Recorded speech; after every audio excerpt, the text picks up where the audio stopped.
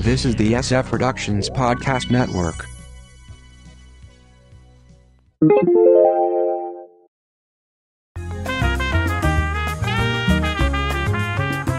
That wonderful TV year, 1987. From the Pop Culture Bunker, I'm Mindy. And I'm Mark. You can check out our audio podcast, How I Got My Wife to Read Comics, on iTunes or your favorite podcast catcher, or our website, sfpodcastnetwork.com.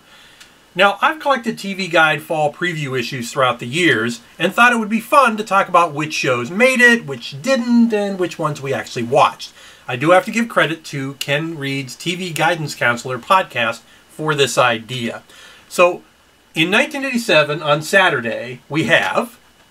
Once a Hero on ABC, a comic book writer, Abner Milo O'Shea, is in a rut. His character, Captain Justice, has similar adventures over and over. Even the citizens of his fictional town have noticed it. Lack of interest is making characters literally disappear, so the captain, Jeff Lester, comes out of the book and into our world where he has no powers. He teams up with Gumshoe, Robert Forster, a private dick also from this world, to solve real-world crimes. Sound needlessly complicated? It is. The premiere of this drama was preempted in many cities with the premiere of Star Trek Next Generation, which was in syndication, but many ABC affiliates picked it up. And the captain only lasted 3 episodes. Ironically, Jeff Lester had just come from a role in the film Star Trek IV. Milo O'Shea was far better known for the stage, winning 2 Tonys. Robert Forster was later nominated for an Oscar for Jackie Brown and has had a long career with 186 IMDb credits so far. Frank's Place, CBS. Tim Reed, Venus Flytrap of WKRP, plays a Boston college professor who inherits a New Orleans restaurant from his father and was from the same producers as WKRP. He plans to sell the restaurant, but voodoo waitress Miss Marie, Frances E. Williams, puts a hex on him, so his life falls apart back in Boston. So he returns, forced to run the restaurant, dealing with the staff, Chef Big Arthur, Tony Burton, bartender Tiger, Charles Lampkin, head waitress Anna May, Francesca P. Roberts, as well as regulars such as lawyer Bubba, Robert Harper, and funeral home owner Bertha, Virginia Capers. There's also Bertha's lovely daughter Hannah, Daphne Maxwell Reid, Tim's actual wife. The dramedy had a slower pace to match the locale, which may have resulted in the single season. Despite that, it was nominated for an Emmy as Best Comedy and is considered a show that was canceled too soon. Daphne Maxwell Reid was the first African-American model to get the cover of Glamour and would later be a regular on The Fresh Prince of Bel-Air.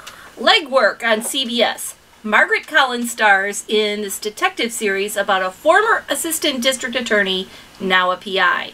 When she wasn't getting the bad guys, she commiserated with her friend still in the DA's office, Frances McDormand, and pulled info from her NYPD brother, Patrick James Clark. The name of the show was a reference to her shapely gams, which were front and center in many shots. Ironically, Collins was coming off a DA role in 1985's short-lived sitcom Foley Square. She would much later be a regular on Gossip Girl. Of course, Frances McDormand went on to be an Oscar-winning actress for Fargo and 3 Billboards Outside Ebbing, Missouri. Moving on to Sunday. My Two Dads, NBC. Just to interject, this is the first one that I even recognize. Michael, Paul Reiser, coming off Diner, Beverly Hills Cop, and Alien, and Joey, Greg Evigan, coming off BJ and the Bear several years earlier, find themselves sharing custody of teenager Nicole Stacy Keenan.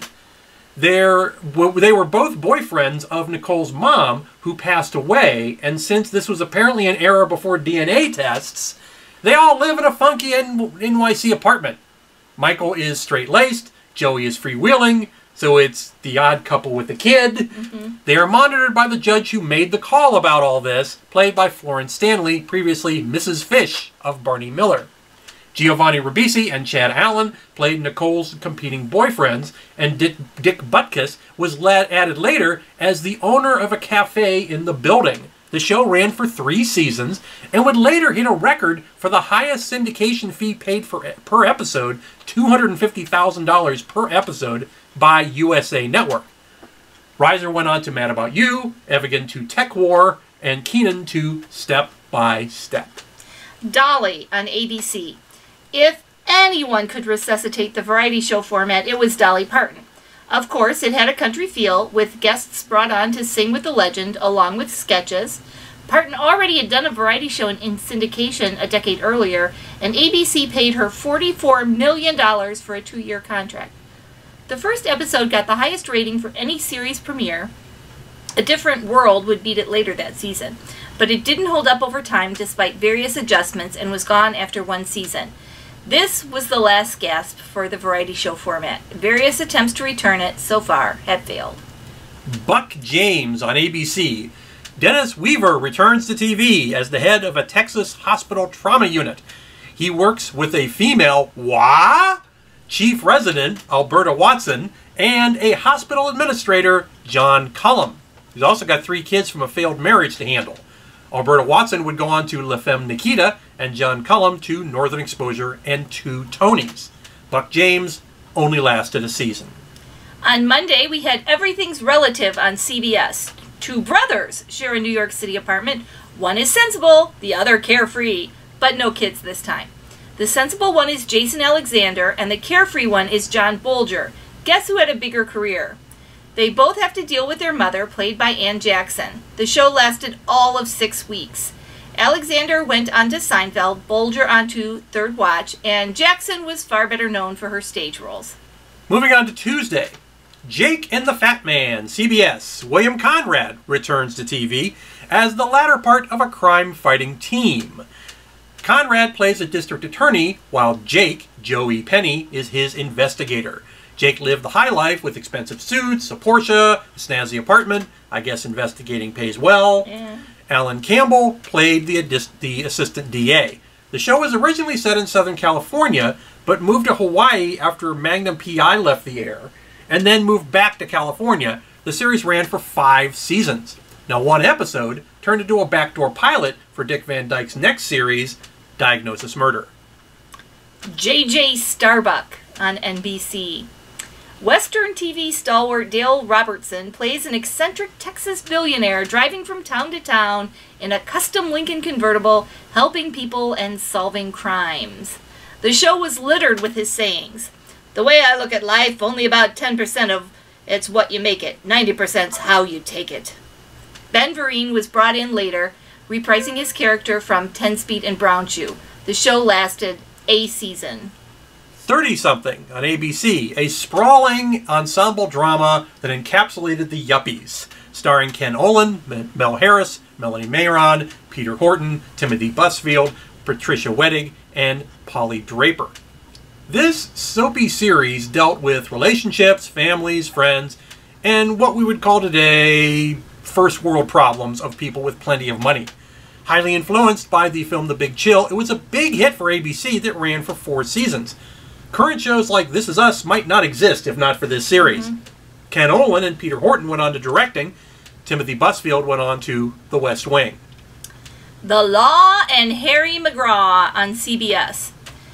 Before his long run on Law & Order, Jerry Orbach played a disheveled PI in this spin-off of Murder, She Wrote. His Boston office is across the hall from a widowed criminal lawyer, Barbara Babcock. Shay Farrell played his nephew and assistant, while E.J. Brunson played her niece and junior partner. The show didn't last long enough for anyone to get together, only 16 episodes. Moving on to Wednesday. The Oldest Rookie, CBS. In a concept that was just recycled this past year, Paul Sorvino plays an administrative police chief who is never a real cop on the streets, so he gives up his rank to go through the police academy. He and his new partner, D.W. Moffat, work under Raymond J. Barry, who's second in command. Marshall Bell was Sorvino's classmate the first time he went through. The show lasted a season. Sorvino would end up on Law & Order and Goodfellas. Moffat would end up on Friday Night Lights, and Barry on Justified. Hooperman. John Ritter, after Three's Company and multiple films, returns to TV as a police detective in a show that coined the term dramedy. The show was created by the team that created L.A. Law. Hooperman inherits a rundown apartment building and hires Deborah Ferrantino to run it, and sparks fly. Hill Street Blues vet Barbara Boson plays his boss at the police station. The show goes between solving crimes and humorous interactions with his co-workers. The series lasted 2 seasons and won an Emmy for comedy direction. Ritter would go on to 2 more series leads, Hearts of Fire and 8 Simple Rules, before dying too soon at age 54. A Year in the Life, NBC, not to be confused with the Gilmore Girls sequel. The trials and tribulations of a suburban Seattle family set up in a previous miniseries returns as a series which appropriately lasted for 1 year. There's quite a cast here. Richard Kiley, a Tony winner, Adam Arkin, who went on to Chicago Hope, Sarah Jessica Parker from Sex and the City, Diana Muldaur from Star Trek and LA Law. Kiley plays a recent widow with 4 adult children, all of whom moved back in. Kiley won an Emmy and Golden Globe for the role. In his acceptance speech, he said, "I'm proud to accept this award for the show that TV Guide rightly calls the best show on television, a show that I only wish a few more of you had watched." The Slap Maxwell Story on ABC. Dabney Coleman stars as a crusty sports writer. His previous series, Buffalo Bill, failed because his character was too abrasive, and his new show didn't learn from that example. The same creator was involved in both series. Megan Gallagher plays his secretary and sometimes love interest, while Susan Ansbach played his ex-wife. The Slap nickname is played up as his character is slapped in every episode. Not sure what ABC expected. Coleman's whole character was playing abrasive characters. The show lasted a season. Moving on to Thursday. Tour of Duty, CBS, the first TV series to portray Vietnam combat, but not the last, all influenced by the film Platoon. The series follows an infantry platoon, and along with combat, we see the lives of the soldiers and associated personnel. Terrence Knox, of St. Elsewhere, stars as a staff sergeant with a group of young actors, none of whom seem to have gone on to too much more of a career after that. In the second season, the platoon was assigned to a base near Saigon, which allowed the show to move away from constant combat, as well as add female characters. Kim Delaney, later of NYPD Blue, came on board. Ratings dropped, and the boys were sent back to the front for its 3rd and final season. They just couldn't fight off the Golden Girls and Empty Nest on Saturdays. A Different World on NBC. The must-see TV colossus that was The Cosby Show spun off daughter Denise, Lisa Bonet, onto her own series based at college. It was the highest-rated TV pilot in history with nearly 39 million viewers. The show originally wanted to concentrate on Denise's friendship with a white roommate, Marissa Tomei. Original pick Meg Ryan chose to move to film instead, but several factors changed that in its second season.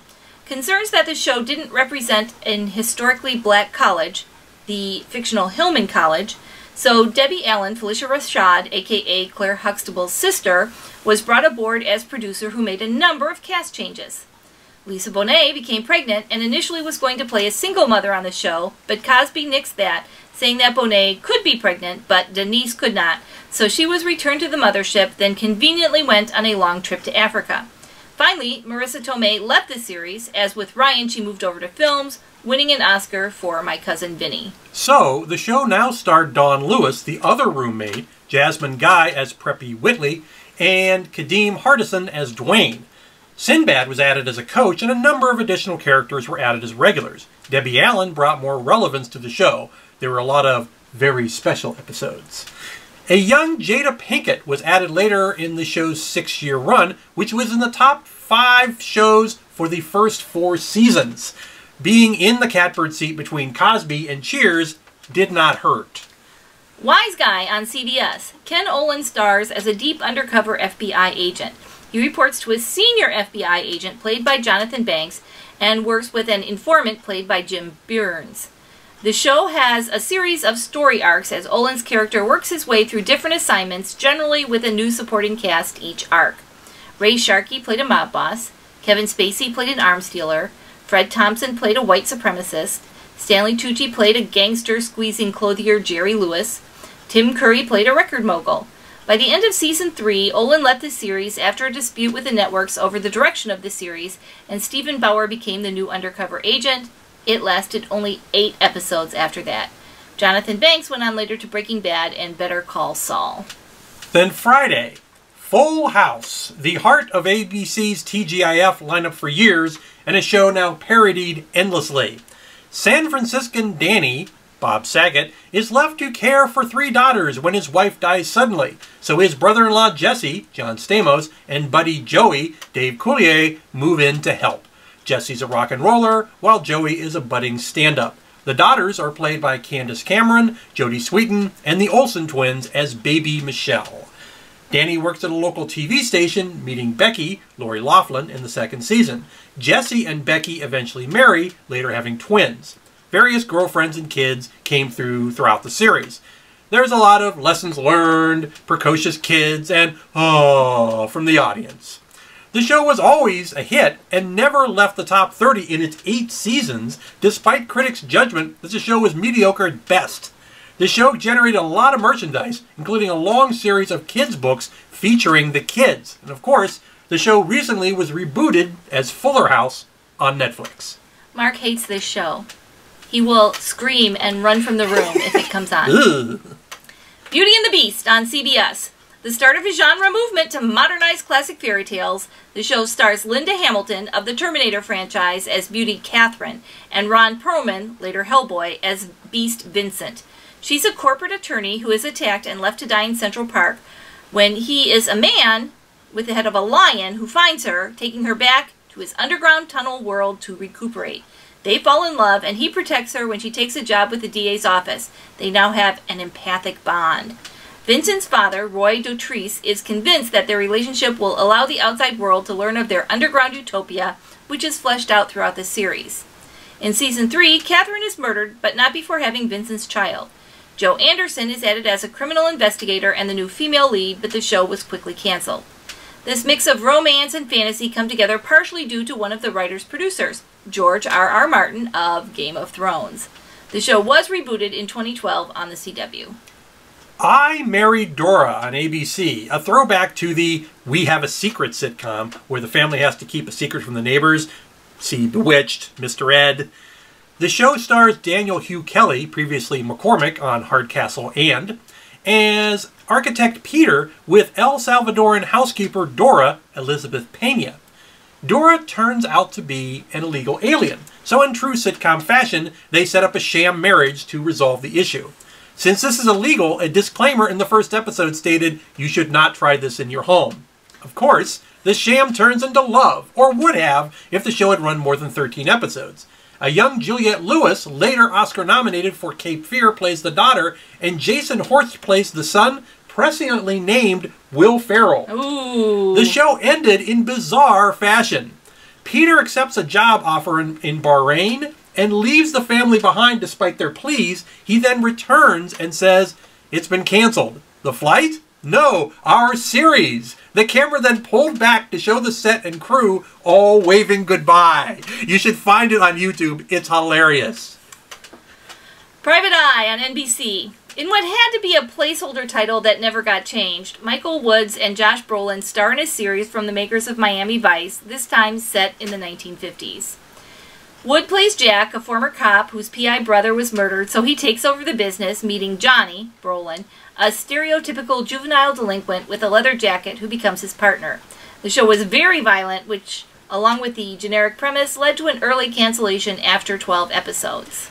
So let's recap. In 1987, out of 22 new series, 9 were hits. My Two Dads, Jake and the Fat Man, 30-something, Hooperman, Tour of Duty, A Different World, Wise Guy, and Beauty and the Beast. This was also the final year of the Big Three networks, as Fox was about to join the fall TV frenzy. And that certainly created a frenzy. Certainly. So go watch TV and check out our audio podcast, How I Got My Wife to Read Comics, on iTunes and other podcast delivery systems, or on our website, sfpodcastnetwork.com. From the Pop Culture Bunker, I'm Mindy. And I'm Mark. Thanks for watching.